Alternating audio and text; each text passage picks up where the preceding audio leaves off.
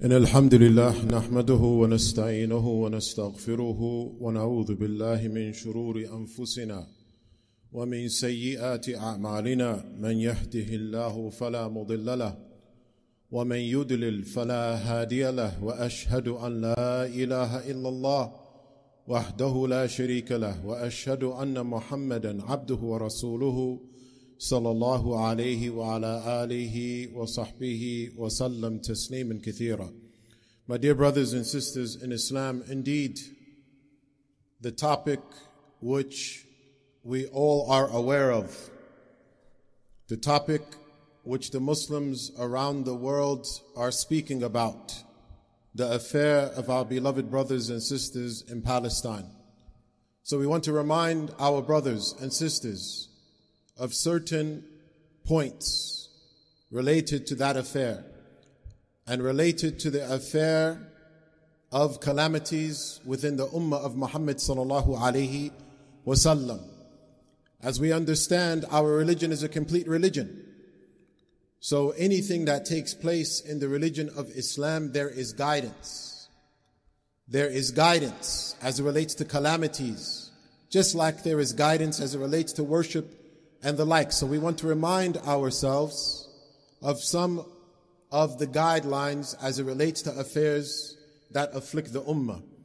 From those guidelines is that when we speak with knowledge. When we speak with knowledge. Allah Azza wa Jalla says in the Quran, وَلَا تَقْفُ مَا لَيْسَ لَكَ بِهِ عِلْمٍ إِنَّ السَّمْعَ وَالْبَصَرَ وَالْفُؤَادَ كُلُّ أُولَئِكَ كَانَ عَنْهُ مَسْئُولًا. Allah Azza wa Jalla says in the Quran, and do not speak without knowledge. Do not speak without knowledge. Indeed, the hearing and the sight and the heart will be questioned. And Allah Azza wa Jalla says in the Quran, وَأَن تَقُولُوا عَلَى اللَّهِ مَا لَا تَعْلَمُونَ. Allah Azza wa Jalla says in the Quran, and to speak about your Lord that which you do not have knowledge of. So the believers, when we are afflicted with calamities, any calamity, we take our time and we seek knowledge. We do not want to cause more harm to the religion than is already present. Likewise, Allah Azza wa Jalla says in Surah An-Nisa, وَإِذَا جَاءَهُمْ أَمْرٌ مِّنَ الْخَوْفِ أَوِ الْأَمْنِ أَذَاعُوا بِهِ وَلَوْ رَدُّوهُ إِلَى الرَّسُولِ وَإِلَى أُولِي الْأَمْرِ مِنْهُمْ لَعَلِمَهُ الَّذِينَ يَسْتَنبِطُونَهُ مِنْهُ. Allah Azza wa Jalla says in Surah An-Nisa, when an affair of safety or security afflicts them, they spread it. Some of the individuals, they spread it. They start speaking in gatherings, giving their opinion, giving what they believe, speaking about what's on social media or speaking about what's on the news. Allah Azza wa Jalla said, but if they were to refer to the Prophet sallallahu alaihi wasallam and to those of authority from amongst them, they would teach them or explain to them the affairs. So the way of the believers is that we refer back to the people of knowledge. We refer back to the people of knowledge, the people that have experience and knowledge in these affairs. Sheikh Abdul Rahman al-Sa'di, rahmatullahi alayhi, says, and some of these explanations, we won't read them in Arabic because we want to save time. He said, this is an admonition from Allah. This is an admonition from Allah that they would do something which is not befitting. And if an important affair takes place, from good or bad, that which relates to happiness or fear, that they take their time, that they do not rush. In fact, they refer back to the Prophet sallallahu alaihi wasallam and to the people of knowledge, the people of advice, the people of understanding, those who know the affairs, that which is harmful and that which is beneficial. So my dear brothers, from the ways of the Muslims is that we don't just go and start speaking about affairs that we don't know. My dear brothers and sisters, many of the Muslims don't take time to read. Many of the Muslims don't study the history of Islam. What's going on in Palestine? Many of the Muslims don't know. But they look at something online or they look at the news and then they begin to give their own opinion. Since when was the news a reliable source of information? Since when was social media a reliable source for information, especially in the light of the fact that it's owned by the Jews. Especially the fact that it's owned by the Jews. So my dear brothers and sisters, we have to return our affairs back to the Book of Allah and the Sunnah of His Messenger sallallahu alaihi wasallam.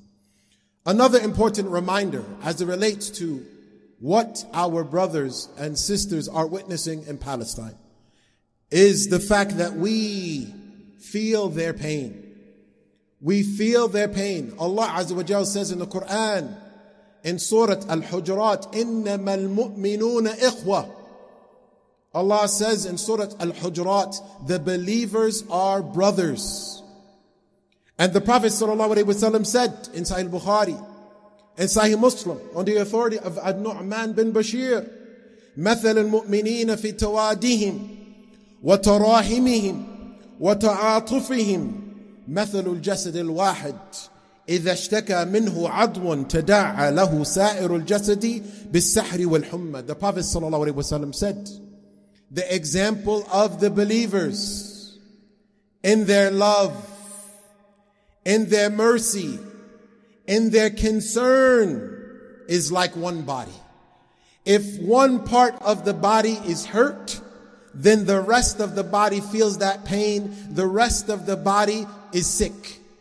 So my dear brothers, from faith is that we have concern and love for our brothers and sisters. If there are those from amongst us that claim to be believers, when the ummah is afflicted, whether it's in Palestine, or whether it's in Bosnia, or whether it's in India, or whether it's in China, or whether it's in Burma, or whether it's in Russia, if the ummah is afflicted, we have to feel their pain.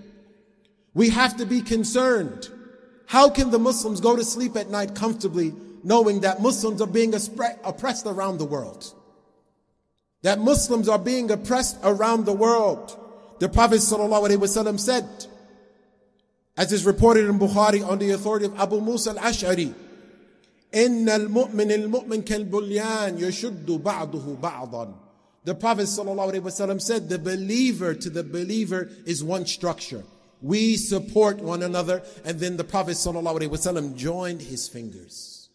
So my dear brothers and sisters, it doesn't mean, wallahi, there's no value for ethnicity amongst the believers. There's no value of passports amongst the believers. Or I am Saudi, or I'm African, or I'm Nigerian. It means nothing to us. When you come into the fold of Islam, you are our brother, no matter where you are. No matter what language you speak. No matter what ethnicity you carry, you are our brother, and we feel your pain, my dear brothers and sisters.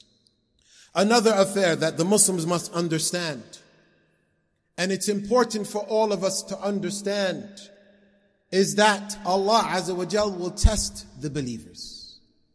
Allah Azza wa Jal, from His Sunnah and from His way, is that He will test the believers. Allah Azza wa Jal said in Surah Al-Ankabut, أَحَسِبَ النَّاسُ أَن يُتْرَكُوا أَن يَقُولُوا آمَنَّا وَهُمْ لَا يُفْتَنُونَ وَلَقَدْ فَتَنَّا الَّذِينَ مِنْ قَبْلِهِمْ فَلَيَعْلَمَنَّ اللَّهُ الَّذِينَ صَدَقُوا وَلَيَعْلَمَنَّ الْكَاذِبِينَ. Allah Azza wa Jalla says in Surah Al-Ankabut, do the people feel that they will be left to say we believe and they will not be tested? Indeed, we tested those who came before them. And Allah will make it known those who are truthful, and Allah will make it known those who are liars. And Allah says in Surah Al-Imran, أَمْ حَسِبْتُمْ أَن تَدْخُلُوا الْجَنَّةَ وَلَمَّا يَعْلَمُ اللَّهُ الَّذِينَ جَاهَدُوا مِنْكُمْ وَيَعْلَمَ الصَّابِرِينَ. Allah Azza wa Jalla says in Surah Al-Imran, do you think that you will enter paradise and Allah has not made it known those who fight in His cause and those who are patient? And Allah says in Surah Al-Baqarah, أَمْ حَسِبْتُمْ أَن تَدْخُلُوا الْجَنَّةَ وَلَمَّا يَأْتِكُمْ مَثَلُ الَّذِينَ خَلَوْا مِنْ قَبْلِكُمْ مَسَّتْهُمُ الْبَأْسَاءُ وَالضَّرَّاءُ وَزُلْزِلُوا حَتَّى يَقُولَ الرَّسُولُ وَالَّذِينَ آمَنُوا مَعَهُ مَتَى نَصْرُ اللَّهِ أَلَا إِنَّ نَصْرَ اللَّهِ قَرِيبٌ.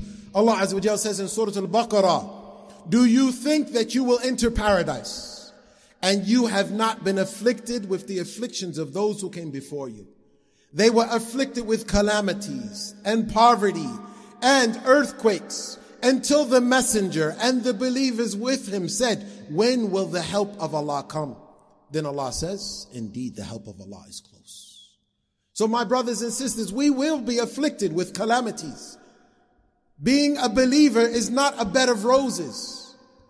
It's not an easy path. If we read the Quran, yes, take it off our shelf, dust it off. A book that is not only read in Ramadan, a book that is read every day in the life of the believer and acted upon. Allah Azza wa Jal mentions the trials and tribulations of the believers. The people of Nuh, the people of Ibrahim, the people of Musa, the people of Dawood, the people of Sulaiman, the people of Isa, and continue. They were afflicted with trials and tribulations. It is the sunnah of Allah Azza wa Jal. Al-Hafidh Ibn Kathir, he said, إِنَّ اللَّهَ سُبْحَانَهُ لَا بُدْ أَن يَبْتَلِعَ عِبَادَهُ. Hafidh Ibn Kathir said in his book of Tafsir, he said, these verses inform us that Allah will indeed test his servants. And it was mentioned by Sheikh Abdul Rahman al-Sa'di rahmatullahi alayhi in his book of Tafsir. He said, وَلَكِنْ سُنَّتُهُ وَعَادَتُهُ. He said the sunnah of Allah and the way of Allah is that he tested the previous nations and he will test this nation. Allah will test them with good and bad and ease and difficulty, things they like, things they dislike, poverty and richness. And Allah will test them by way of their enemy. Allah will test them in statements and actions. So my dear brothers, it is the sunnah of Allah. It is the way of Allah. And it does not change. وَلَن تَجِدَ لِسُنَّةِ اللَّهِ تَبْدِيلًا وَلَن تَجِدَ لِسُنَّةِ اللَّهِ تَحْوِيلًا. Allah says in the Quran, you will not find the way of Allah to change. And Allah will not modify his way. Allah Azza wa Jal would test his servants. Allah Azza wa Jal would see, are we honest? We say we believe. We say we love the believers. We say we are brothers. Do we feel anything? Do we do anything? Do we increase in our worship? Do we make dua? Do we stop sinning? Let's ask ourselves those questions, my dear brothers and sisters. Another thing that we remind ourselves, and indeed the reminder benefits the believer, is that even when Allah tests you, Allah does it because he wants you to turn to him. Allahu Akbar. When Allah tests you, Allah does it because he wants you to return to him. Allah Azza wa Jalla says in Surah Al-Baqarah, my dear brothers and sisters, وَلَنَبْلُوَنَّكُمْ بِشَيْءٍ مِّنَ الْخَوْفِ وَالْجُوعِ وَنَقْصٍ مِّنَ الْأَمْوَالِ وَالْأَنفُسِ وَالثَّمَرَاتِ وَبَشِّرِ الصَّابِرِينَ الَّذِينَ إِذَا أَصَابَتْهُمْ مُصِيبَةٌ قَالُوا إِنَّ لِلَّهِ وَإِنَّا إِلَيْهِ رَاجِعُونَ. Allah Azza wa Jalla said, indeed we will test you with fear and hunger and loss of wealth and death and crops, and give glad tidings to those who are patient. Those, when they are afflicted with the calamity, they say, we come from Allah and we're going to return to Allah. So they return to Allah. They think about Allah. They seek forgiveness from Allah. They rectify themselves, my dear brothers and sisters. Another point.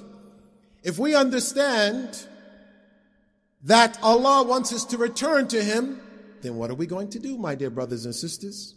Allah Azza wa Jalla says in the Quran, and this point, my dear brothers, and sisters, we have to realize, what have we done to cause this calamity? Ask yourself. Let's ask ourselves, what have we done to cause this calamity? Allah Azza wa Jalla says in Surah Al-Imran, أَوَلَمَّا أَصَابَتْكُمْ مُصِيبَةٌ قَدْ أَصَبْتُمْ مِثْلَيْهَا قُلْتُمْ أَنَّ هَذَا قُلْ هُوَ مِنْ عِنْدِ أَنفُسِكُمْ. Allah Azza wa Jalla says in Surah Al-Imran, when a calamity has befallen you and you've done something similar, and this was when the Sahaba radiallahu ta'ala anhum had fought the kuffar in Badr, and then in Uhud the Muslims disobeyed the Prophet, so they were afflicted with death. The Sahaba said, where is this from? Anna hadha, how could this happen to us? How could this happen to us? Like we say now, why is this happening? How could this happen? Where did this come from? What does Allah say? قُلْ هُوَ مِنْ عِنْدِ أَنفُسِكُمْ. Say it is from you. Say it is from you. Allah Azza wa Jalla says in the Quran, وَمَا ظَلَمَهُمُ اللَّهُ وَلَكِنْ كَانُوا أَنفُسَهُمْ يَظْلِمُونَ. Allah says in the Quran, Allah did not oppress you. You oppressed yourselves. Allah Azza wa Jalla says in Surah An-Nisa, مَا أَصَابَكَ مِنْ حَسَنَةٍ فَمِنَ اللَّهِ وَمَا أَصَابَكَ مِنْ سَيِّئَةٍ فَمِنْ نَفْسِكَ. Allah Azza wa Jalla says in Surah An-Nisa, whatever comes to you of good, it is from Allah. And whatever comes to you of calamity, of trials, it is from you. Sheikh Salih al-Luhaydan, rahimahullah ta'ala, said, المسلمون ضيعوا المسجد الأقصى قديما عندما أضاعوا أمور دينهم. Look at this, subhanallah. Sheikh Salih al-Luhaydan, who just died last year or the year before, rahimahullah ta'ala, said, the Muslims, they are the ones who lost Masjid al-Aqsa when they turned away from their religion. When they turned away from their religion. The Prophet sallallahu alaihi wasallam said, as is reported in Ahmad and Abu Dawood, on the authority of Ibn Umar, our beloved Messenger sallallahu alaihi wasallam said, إِذَا تَبَايَعْتُمْ بِالْعِينَ وَأَخَذْتُمْ أَذْنَابَ الْبَقَرِ وَرَضِيتُمْ بِالزَّرْعِ وتركتم الجهاد سلط الله عليكم ذلا لا ينزعه شيء حتى ترجعوا إلى دينكم. Allah Azza wa Jal said, when you use interest and you take the tails of the cows, yani you're focusing on the dunya, and you love the crops, and you abandon fighting in the way of Allah, Allah would bring upon you an enemy who will humiliate you and debase you, and Allah will not remove it until you return to your religion. Allah Azza wa Jal will not remove it until you return to your religion. So my dear brothers and sisters, we have to turn to our religion. We have to realize that we are the cause of it. The Muslims around the world are the cause of it. Allah Azza wa Jal said, Ya ayyuhalladhina amanu, in tansurullah, yansurukum. Allah Azza wa Jal said, oh you who believe, if you help Allah, Allah will help you. And Allah Azza wa Jal says in Surah Al-Hajj, وَلَا يَنْصُرَنَّ اللَّهِ مَنْ يَنْصُرُهُ. Allah will help those who help Him. So my dear brothers and sisters, we have to realize, we have to reflect, we have to take responsibility. What have we done to cause this calamity upon our brothers and our sisters? My dear brothers and sisters, indeed, the help of Allah is close, but we have to return to our religion. أقول قولي هذا وأستغفر الله لي ولكم فاستغفروه وتوبوا إليه إنه هو الغفور الرحيم.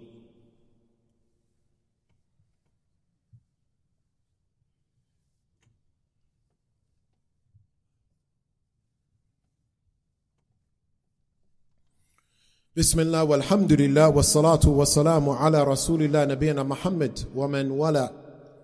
Allah Azza wa Jalla says in the Quran, in Surah Rum, ظهر الفساد في البر والبحر بما كسبت أيدي الناس ليذيقهم بعد الذي عملوا ولعلهم يرجعون. Allah Azza wa Jalla said in Surah Rum that oppression, calamity, evil has spread in the land and on the waters because of that which the hands of the people have brought forward, so that they can taste some of what they have done and so that they can return. Sheikh Abdul Rahman al-Sa'di said they should return from their actions that they have done to cause the calamity. They should correct their affairs. They should be upright in their religion. And then he said, glory be to Allah who has blessed them by testing them. Glory be to Allah who has blessed them by testing them. Because if Allah was to hold them accountable for their deeds, He would not leave anyone upon the earth. He would not leave anyone upon the earth. Another matter, my dear brothers and sisters, is that Allah Azza wa Jal will not change our affair until we change ourselves. Allah Azza wa Jal says in Surah Al-Ra'd, Inna Allah la yughayyiru ma biqawmin hatta yughayyiru ma bi anfusihim. Wa idha arada Allahu biqawmin su' fala maradda lahu. وَمَا لَهُم مِّن دُونِهِ مِنْ وَالٍ. Allah Azza wa Jal said, and this is an extremely important point, my dear brothers and sisters. Allah Azza wa Jal said in Surah Al-Ra'd, Allah will not change the affair of the people until they change themselves. And if Allah wants evil for a people, no one can stop it. And you have no protector except Allah. Imam Al-Qurtubi, in his book of tafsir, he said that Allah Azza wa Jal will not change the calamity or the harm or the evil that has afflicted the believers until they change themselves. And then he said, either they themselves, the people that are afflicted, are doing the sin, or others similar to them. And why did he say that? Because some of us say, why would Allah hold them accountable or harm them or afflict them because of me? That's an ill understanding, my dear brothers. Because aren't they a part of us? Did not the Prophet say the believers are to believers like one body? So if one body is doing it, the other body can be harmed. The other portion of the body can be harmed. Imam Al-Qurtubi said, notice what he said. He said, so Allah Azza wa Jal can punish or afflict one part of the ummah with the sins of the other part of the ummah. So look at the Muslims around the world. Look at the Muslims around the world. Music, fornication and adultery, interest, no hijab, not praying. And then we expect Allah to have mercy? We expect Allah to lift the calamity? Then Imam Al-Qurtubi, he said, did not, when the archers in the war of Uhud, when they were on the mountain and the Prophet told them not to move, and when the Muslims were winning and the archers came down, did not Allah afflict the full ummah? More than 70 Muslims were killed. More than 70 Sahaba killed. So Allah afflicted all of them, even though the mistake was only done by the archers. So indeed, Allah Azza wa Jal would punish others if the Muslims don't return to their religion. And he mentioned another narration where there was a calamity or fear. There was fear one day, and the Prophet ﷺ came into his home, and he was in a state of fear. And he said, there's a portion of the wall of Ya'juj and Ma'juj has been opened today. And Aisha radiallahu ta'ala anha, she came to the Prophet ﷺ, and she said, Ya Rasulullah, would Allah punish us, even though they are righteous from amongst us? Would Allah punish us, even though there are righteous from amongst us? The Prophet ﷺ said, yes, if the evil increases. If the evil increases, Allah Azza wa Jal would punish us. So my dear brothers and sisters, it's upon the believers to understand this affair. It's upon the believers to return to their religion. It's upon the believers to say, ask yourself, what can I do in my deen and my obedience to Allah to help lift the calamity from my brothers and my sisters? Sheikh Muhammad Nasiruddin Al-Albani, rahmatullahi alayhi, said, when he's speaking about the affair of Palestine and the affair of the Dajjal and the affair of Isa, he said, the affair of the Muslims today, and by the way, Sheikh al-Albani died over 20 years ago. But listen to this speech. The affair of the Muslim today does not show that they are ready for the help of Allah. Allahu Akbar. The affair of the Muslims today does not indicate that they are ready for the help of Allah, because they have distanced themselves from that which makes them qualified for the help of Allah, because they have not helped Allah, so Allah would not help them. So it is mandatory that they return to their religion, so that these calamities and this humiliation would be lifted, as we've been promised by the Prophet sallallahu alaihi wasallam. And this needs to take place before the coming of the Mahdi and before the coming of Isa, so that they can find that the Muslims are ready, so that they can find the Muslims are ready, and that the Muslims will have might, and that the Muslims will have victory in this life and the next. Allahu Akbar. My dear brothers and sisters, the victory will not come with the Muslims in this present state, and all of us are responsible for it. May Allah Azza wa Jal give them ease. May Allah Azza wa Jal guide us. May Allah Azza wa Jal allow us to realize that we are the cause of this calamity. May Allah Azza wa Jal give us might and glory when we return to Him and seek His forgiveness and seek guidance. May Allah Azza wa Jal establish Tawheed throughout the Muslim Ummah and adherence to the Sunnah. And may Allah Azza wa Jal forgive us for our sins and our shortcomings. Allah knows best. Wa sallallahu wa sallam wa barak ala nabiyyina Muhammad wa ala alihi wa sahbihi wa sallam tasliman kathira.